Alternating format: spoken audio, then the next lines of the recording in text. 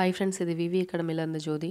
So இந்த வீடியோவில் வந்து 11th நியூ புக் ஹிஸ்ட்ரியில் வந்து ஆங்கிலேய ஆட்சிக்கு தொடக்க கால எதிர்ப்புகள் இந்த லெசன் பார்க்கலாம்.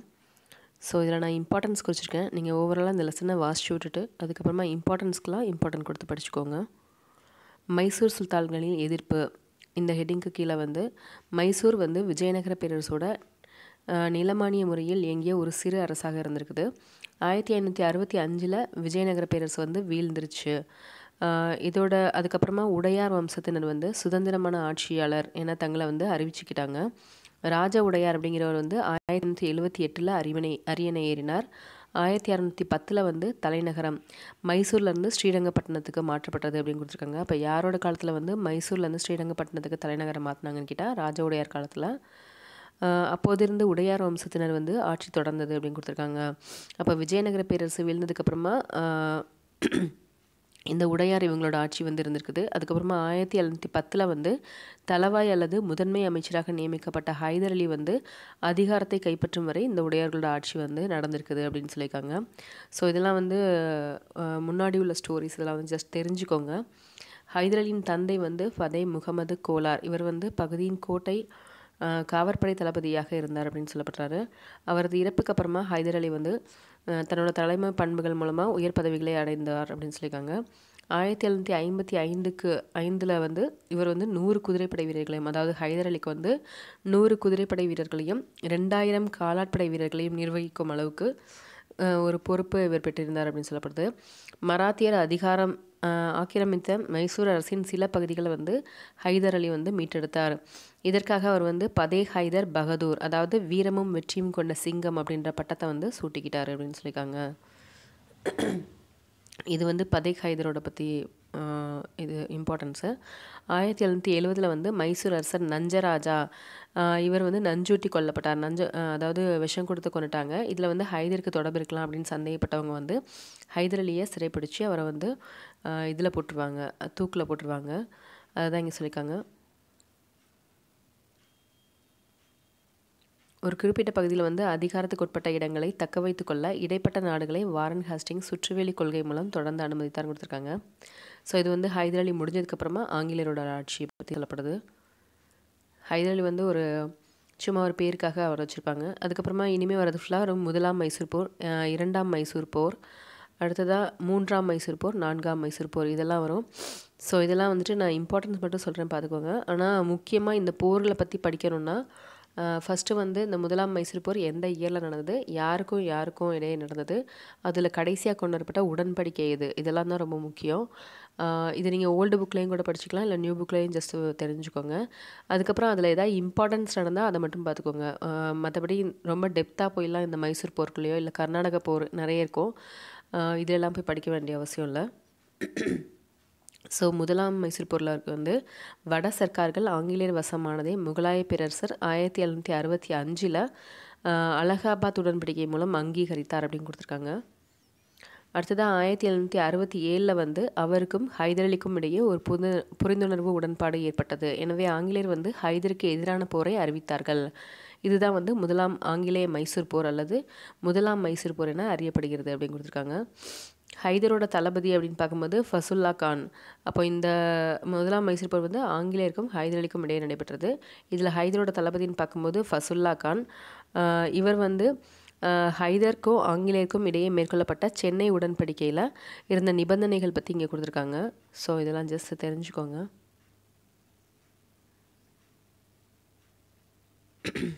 அடுத்ததாக 2ஆம் மைசூர் வந்து போர் வந்து 1780.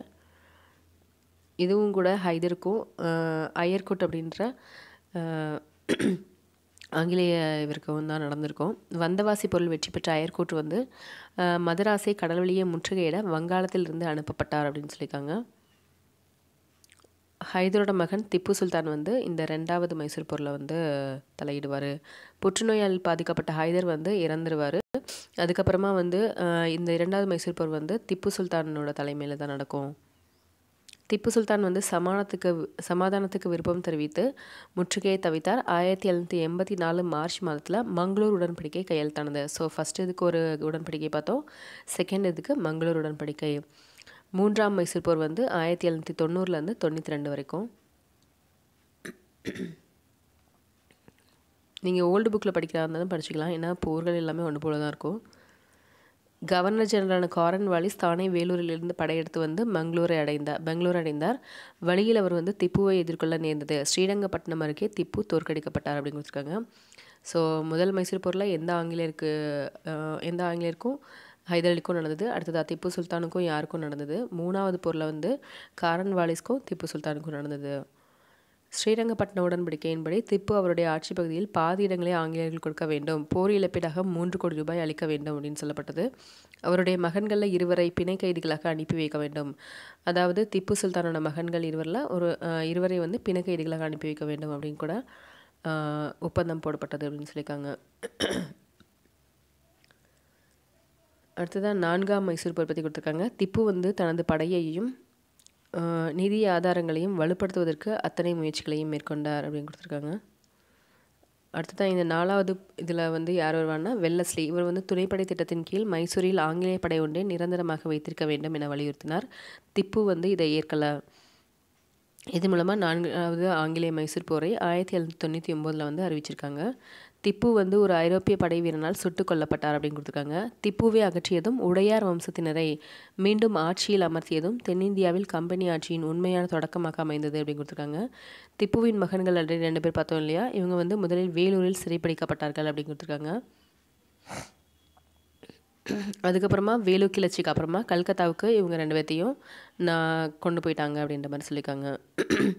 ஸோ இதில் இருந்தால் அந்த லெசன் வந்து ஆக்சுவலாக ஸ்டார்ட் ஆகுது. இதுக்கு முன்னாடி வந்து 4 மைசூர் போரையும் வந்துட்டு நீங்கள் ஜஸ்ட்டு இம்பார்ட்டன்ஸு, இயர்ஸு அண்டு உடன்படிக்கையை பார்த்துக்கோங்க. தென்னக பாளையர்களின் வந்து ஆரம்ப கால எதிர்ப்பு அப்படின்னு கொடுத்துருக்காங்க.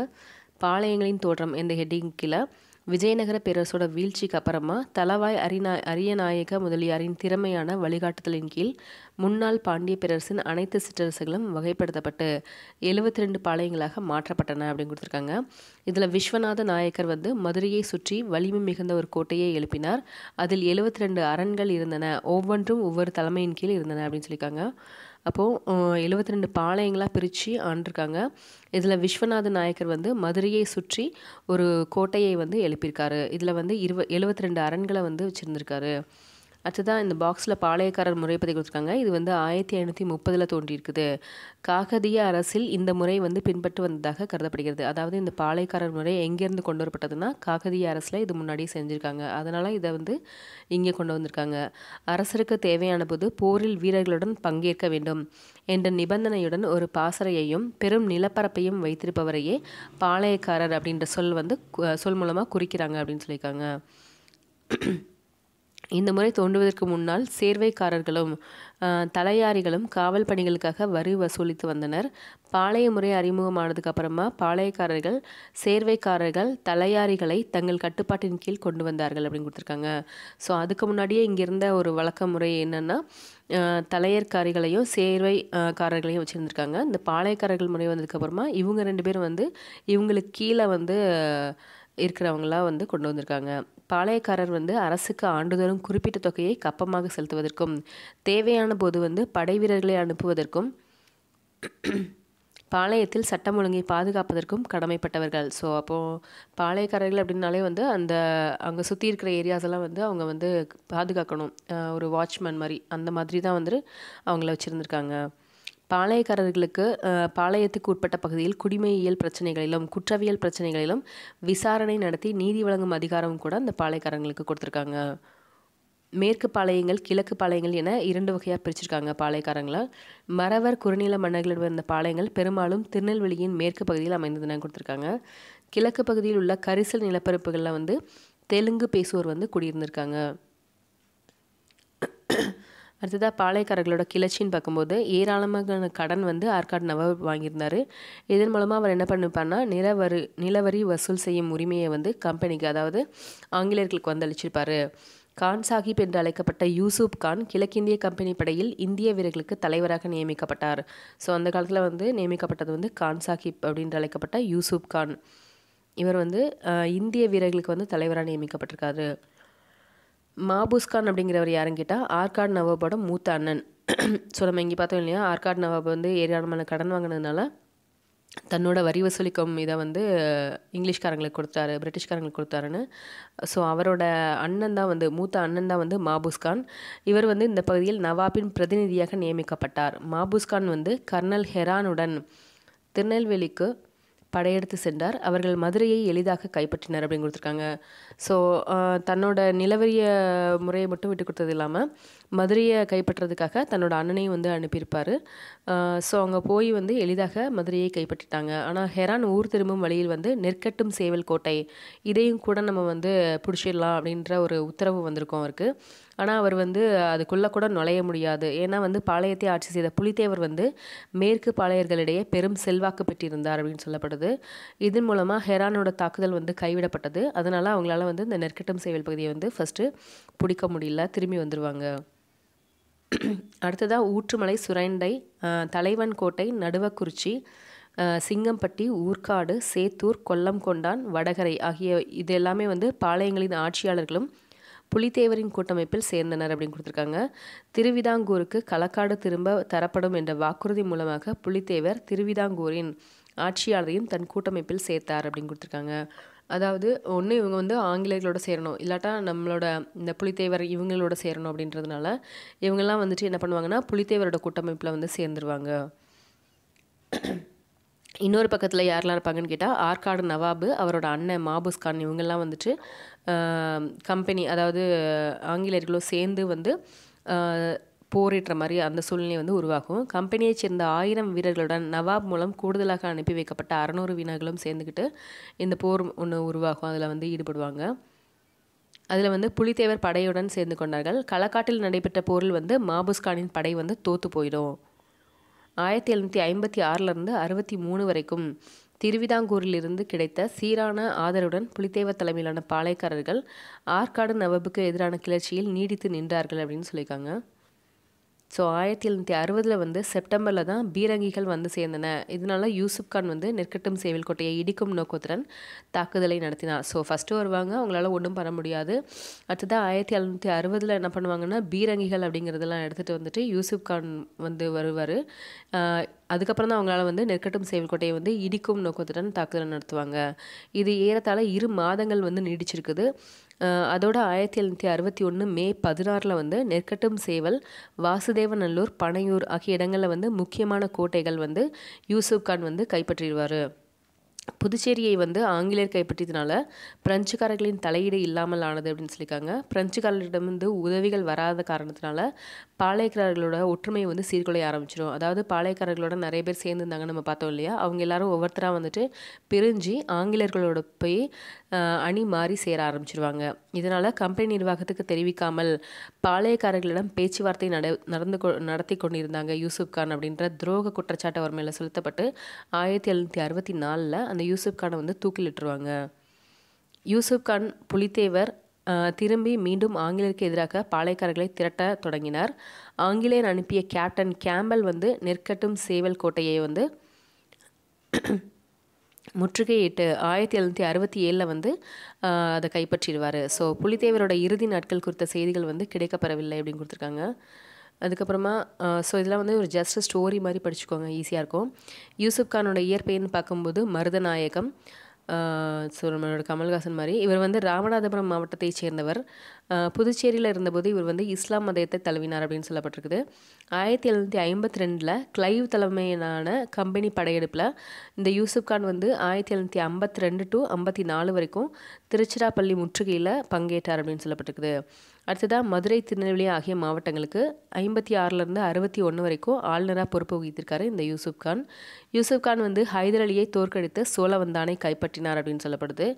லாலியின் மதராஸ் முற்றுகை அப்படிங்கிறது வந்து 58 to 59 நடந்தபோது யூசுப் கானோட பங்களிப்பு வந்து சிறப்பானதாக இருந்திருக்குது அப்படின்னு சொல்லியிருக்காரு. அவர் நிர்வாக பொறுப்பில் இருந்தபோது மதுரையில் நெசவு தொழிலை ஊக்குவித்தார். ஸோ இது ஃபுல்லாமே யூசுப் கானை பற்றி சொல்லியிருக்காங்க. அதாவது மருதநாயகம்னு சொல்லப்படுது அவரோட இயற்பெயர். இவர் வந்து நெசவு தொழிலில் ஊக்குவிச்சிருக்காரு. மதுரை கோயில்களில் வந்து வழிபாடு நடத்துவதற்கு குறிப்பிட்ட தொகையை வந்து வழங்கியிருக்காரு. மத குருக்கள் வசம் இருந்த கோயில்களை, நிலங்களை மீட்டெடுத்திருக்காரு. அதுக்கப்புறமா ஆங்கிலேயர் வந்து அவரை ஆற்காடு நவாபுக்கு பணி செய்ய ஆணையிட்டதால் அவர் வந்து கிளர்ச்சியில் ஈடுபட்டிருக்காரு அப்படின்னு சொல்லப்பட்டிருக்குது. அடுத்ததாக வேலு நாச்சியார் பற்றி கொடுத்துருக்காங்க. வேலு நாச்சியார் ராமநாதபுரம் அரசரான செல்லமுத்து சேதுபதியின் மகள். இவர் வந்து சிவகங்கை அரசரான முத்துவடுகநாதர் பெரிய உடையாரை வந்து மனம் முடிச்சுக்கிடுவாங்க. அவர்களுக்கு வெள்ளச்சி நாச்சியார் அப்படின்ற மகள் வந்து பிறப்பாங்க. வேலு நாச்சியாரோட கணவர் வந்து நவாபோட படைகளால் கொல்லப்படுவார். அவர் தன் மகளுடன் தப்பித்து திண்டுக்கல் அருகே விருப்பாட்சியில் ஹைதர் அலியின் பாதுகாப்பில் 8 ஆண்டு காலம் இருப்பாங்க வேலு நாச்சியார்.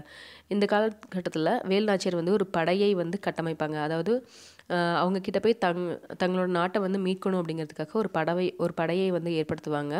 அது வந்து கோபால நாயக்கர் ஹைதர் அலி அவங்களோட கூட்டணி போட்டு அமைப்பாங்க.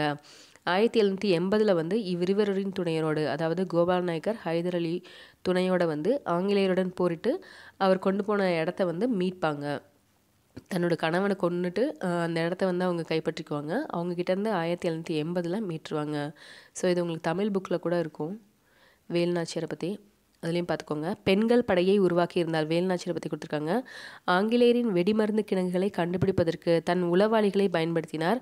நாச்சியாரின் படையில் இருந்த குயிலி வந்து தன் மீது நெருப்பு வைத்து கொண்டு ஆங்கிலேயரின் வெடிமருந்து கிடங்கில் நுழைந்து அதை அழித்தார் அப்படின்னு சொல்லப்பட்டிருக்குது. ஸோ இதுவும் உங்களுக்கு நியூ புக் தமிழில் இருக்கும். நாச்சியாரின் படையில் இருந்த இன்னொரு உளவாளி அவரால் தத்தெடுக்கப்பட்ட உடையாள் அப்படின்னு சொல்லப்படுது. ஸோ அப்போ நாச்சியார் தத்தெடுத்த பெண் யார் அப்படின்னு கேட்டால் உடையாள். இவர் வந்து ஆங்கிலேயரின் ஒரு ஆயுத கிடங்கை வெடிக்க செய்வதற்காக தன்னையே அழித்து கொண்டார் அப்படின்னு கொடுத்துருக்காங்க. ஸோ இது ரெண்டுமே முக்கியமானது. குயிலி அண்ட் உடையாள் இவங்க ரெண்டுத்தையும் பற்றி ஸ்டோரிஸ் தெரிஞ்சுக்கோங்க. அடுத்ததான் ஆற்காடு நவாப் தோற்கடிக்கப்பட்டு சிறைப்பிடிக்கப்பட்டார். சிவகங்கையை மீண்டும் கைப்பற்றிய நாச்சியார் வந்து மருது சகோதரர்களின் துணையோடு ராணியாக முடிசூடுவார். சின்ன மருது நாச்சியாரின் ஆலோசகராகவும் பெரிய மருது வந்து படைத்தளபதியாகவும் நியமிக்கப்பட்டனர் அப்படின்னு சொல்லியிருக்காங்க. அடுத்ததாக பிற்காலத்தில் ஆங்கிலேயரின் சமரச உடன்பாட்டின்படி வேங்கன் பெரிய உடைய தேவர் சிவகங்கை அரசரானார். அதாவது இந்த வேலுநாச்சியார் வந்து இறந்துருவாங்க. அதுக்கப்புறமா வெள்ளச்சி நாச்சியார் வந்து வேலுநாச்சியாரோட பொண்ணு, இது தெரியும் இல்லையா, அவங்க வந்து சந்தேகத்துக்கிடமாக வந்து கொல்லப்படுவாங்க. வேலுநாச்சியார் வந்து நோயிட்டு 1796 இறந்துருவாங்க. ஸோ இதோட வந்து வேலுநாச்சியாரோட ஸ்டோரி வந்து முடிஞ்சது. அடுத்ததாக வீரபாண்டிய கட்டபொம்மனை பற்றி கொடுத்துருக்காங்க.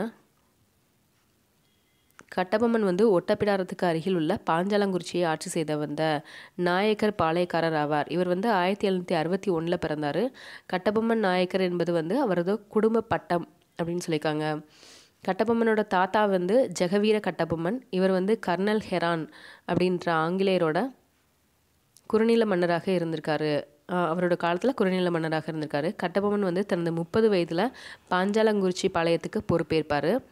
1798 மே 31 வரைக்கும் பாஞ்சாலங்குறிச்சி பாளையம் வந்து கம்பெனிக்கு கட்டாது வைத்திருந்த கப்பத்தொகை வந்து 3310 பகோடாக்கள் அப்படின்னு சொல்லப்படுது, அதாவது வராகன். 1798 செப்டம்பர் மாதத்துக்கான கப்பமும் செலுத்தப்படாததால் கலெக்டர் ஜாக்சன் வந்து கட்டபொம்மனை வந்து தன்னை வந்து சந்திக்குமாறு சொல்லுவார். ஸோ அதான் இங்கே சொல்லப்படுது. பாளையக்காரரை ராமநாதபுரத்துக்கு வரவழைத்து கலந்தாலோசனை செய்யும்படி கலெக்டருக்கு உத்தரவிட்டப்பட்டது. அதன்படி 1798 ஆகஸ்ட் 18 வந்து ஜாக்சன் வந்து 2 வாரங்களுக்குள்ளே வந்து கட்டபொம்மனை தன்னை வந்து சந்திக்குமாறு, அதுவும் ராமநாதபுரத்தில் வந்து சந்திக்குமாறு கட்டளையிடுவார். வீரபாண்டிய கட்டபொம்மனுக்கு உத்தரவு பிறப்பித்து விட்டு திருநெல்வேலி சுற்றுப்பயணத்துக்காக ஜாக்சன் வந்து கிளம்பிடுவார். கட்டபொம்மன் வந்து 23 நாட்கள் 400 மைல் தூரம் பயணித்த கலெக்டரை சளைக்காமல் பின்தொடர்ந்து செப்டம்பர் 19 ராமநாதபுரத்தை அடைந்தார். ஸோ அவர் திருநெல்வேலிக்கு போயிருந்தாலும் அந்த இடத்துலலாம் சந்திக்க முடியுமான்னு கட்டபொம்மன் போவார். ஆனால் ஜாக்சன் வந்து மறுத்துருவார். கடைசியாக ராமநாதபுரத்துக்கே வந்துடுவார் கட்டபொம்மன். கலெக்டரை சந்திப்பதற்கான வாய்ப்பு அன்றே தரப்பட்டது, அதாவது செப்டம்பர் 19 கப்பத்தொகையில் வந்து பெரும்பகுதியை செலுத்தி விட்டதையும், அதாவது 1080 வராகன் மட்டுமே பாக்கி இருப்பதாகவும் வந்து கணக்குகளை சரிபார்த்து அவர் அறிஞ்சிக்குவார் ஜாக்சன் முன்னால் கட்டபொம்மனும் அவருடைய அமைச்சர் சிவசுப்பிரமணிய பிள்ளையும், அதாவது கட்டபொம்மனோட அமைச்சர் வந்து சிவசுப்பிரமணிய பிள்ளையும், இவங்க ரெண்டு வந்து நின்றுக்கிட்டு இருப்பாங்க. ஜாக்சன் வந்து உட்கார்ந்துட்டு இருப்பார். அவருக்கு வந்து உட்காரதுக்கு சேர் அந்த மாதிரி கொடுக்காம நிற்க வச்சுட்டே பேசுகிறது வந்து கட்டபொம்மனை அவமானப்படுத்துகிற மாதிரி இருக்கும். அதோடு இல்லாமல் திடீரென வந்த வீரர்கள் வந்து கட்டபொம்மனை கைது செய்ய வருவாங்க. இது மூலமாக என்ன ஆகும்னா ஒரு பிரச்சனை, ஒரு கலவரம் மாதிரி நடக்கும். இது மூலமாக கோட்டை வாசல் நடந்த மோதலில் வந்து லெப்டினன்ட் கிளார்க் உள்ளிட்ட சிலர் வந்து கொல்லப்படுவார்கள். சிவசுப்பிரமணிய பிள்ளை வந்து கைது செய்யப்படுவார். அந்த நேரத்தில் கட்டபொம்மன் வந்து எஸ்கேப் ஆகி வெளில வந்துடுவார்.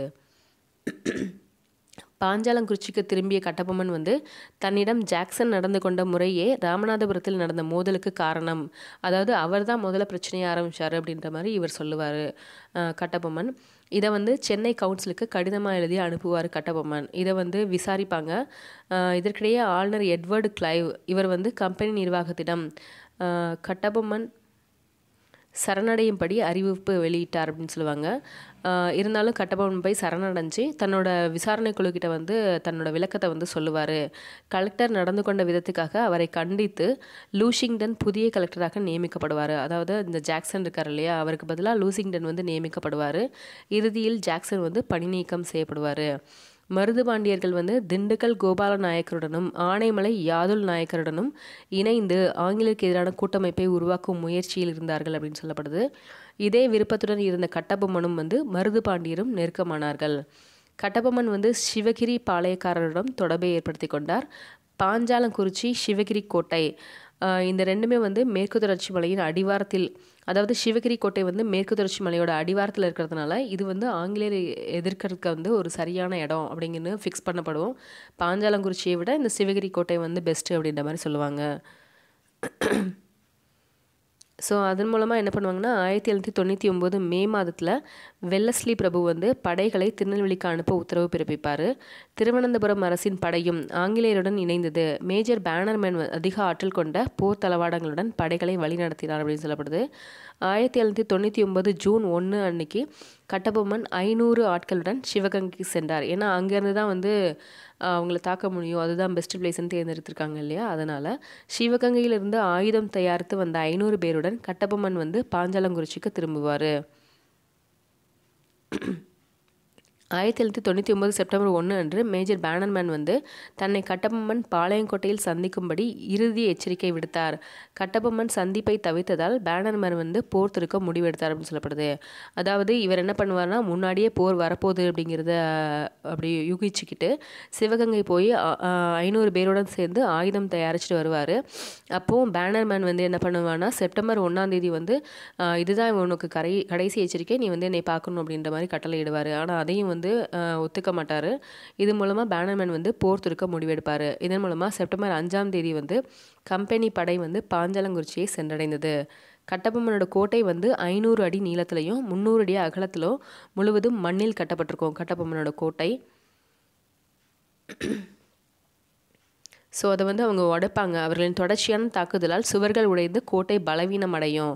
ஸோ கட்டபொம்மனோட அமைச்சர் சிவசுப்பிரமணிய பிள்ளை வந்து பிடித்து வைக்கப்படுவார். ஆங்கில படையை கண்டதும் மேற்கு பாளையத்தாரும் வந்து சரணடைஞ்சிருவாங்க. புதுக்கோட்டை மன்னர் விஜய ரகுநாத தொண்டைமான் வந்து களப்பூர் காட்டில் இருந்த கட்டபொம்மனை பிடித்து ஆங்கிலேயரிடம் ஒப்படைச்சிடுவார். ஸோ இதுதான் வந்து கட்டபொம்மனை பற்றினது. குற்றச்சாட்டுகளையும் அதுக்கப்புறமா கட்டபொம்மன் வீட்டு வைக்கப்பட்ட எல்லா குற்றச்சாட்டுகளையும் வந்து அவர் ஒத்துக்குவார். அவர் வந்து சிவகிரிக்கு எதிராக ஆயுதம் தயாரித்த வீரர்களை அனுப்பியதையும் பாஞ்சாலங்குறிச்சி போரில் வந்து ஆங்கிலேய படைக்கு எதிராக போரிட்டதையும் வந்து ஒத்துக்கொள்வார். அதனால் அக்டோபர் 17 கட்டபொம்மன் கயத்தாறு பழைய கோட்டைக்கு அருகில் வந்து தூக்கிலிடப்படுவார். ஸோ இதுதான் வந்து கட்டபொம்மனை பற்றின செய்திகள். ஸோ இங்கே ஒரு பாக்ஸ் நம்ம பார்க்கலாம். விஜயநகரத்தில் அறிமுகமான தங்க நாணயம் வந்து பகோடா எனப்பட்டது. ஐரோப்பிய வணிகர்கள் வந்து இந்தியாவுக்கு வந்த காலகட்டத்தில் இப்பணம் செல்வாக்கு பெற்று விளங்கியது. அதாவது இந்த பகோடான்ற பணம் வந்து செல்வாக்கு பெற்று விளங்கியதுன்னு சொல்லியிருக்காங்க. திப்பு சுல்தான் ஆட்சியில் மைசூரில் வந்து ஒரு பகோடா 3.5 ரூபாய்க்கு சமமாக கொல்லப்பட்டது அப்படின்னு சொல்லியிருக்காங்க. ஸோ ஒரு பக்கோடா 3 ரூபா 50 காசு அப்படின்ற மாதிரி ஞாபகம் வச்சுக்கோங்க. பகோடா அப்படின்னா மரத்தை உலுக்குதல் என்ற சொலவடை வந்து இங்கிலாந்து மக்களிடையே நிலவியது. அதாவது ஒருவரை அதிர்ஷ்டசாலியாக்கும் வாய்ப்புகள் இந்தியாவில் குவிந்து கிடக்கின்றன என்ற ஐரோப்பியர்களோட அக்கால மனநிலையை இதன் மூலம் நாம் உணரலாம் அப்படின்னு சொல்லியிருக்காங்க. தமிழில் இதனை வராகன், அதாவது பகோடா அப்படிங்கிறது வந்து வராகன் அப்படின்னு சொல்லப்படுது. ஸோ இது வரைக்கும் நம்ம வந்து வேலு நாச்சியார், அடுத்து கட்டபொம்மன் பார்த்துருக்கோம். இனிமேல் வர ஸ்டோரிஸ் எல்லாமே வந்து நம்மளோட தமிழகத்தை சேர்ந்தது தான் இருக்கும். ஸோ எல்லாமே இம்பார்ட்டன்ட் தான், படிச்சுக்கோங்க. அந்த போர்களை பற்றி மட்டும் என்ன உடன்படிக்கை, இயர் என்ன, அப்போ முக்கியமாக நடந்தது என்ன அப்படிங்கிறத வந்து பார்த்துக்கோங்க. ஸோ அவ்வளோதான் ஃப்ரெண்ட்ஸ். இதோட மீதி கண்டினியூஷன் வந்து நெக்ஸ்ட் வீடியோவில் பார்க்கலாம். தேங்க்யூ.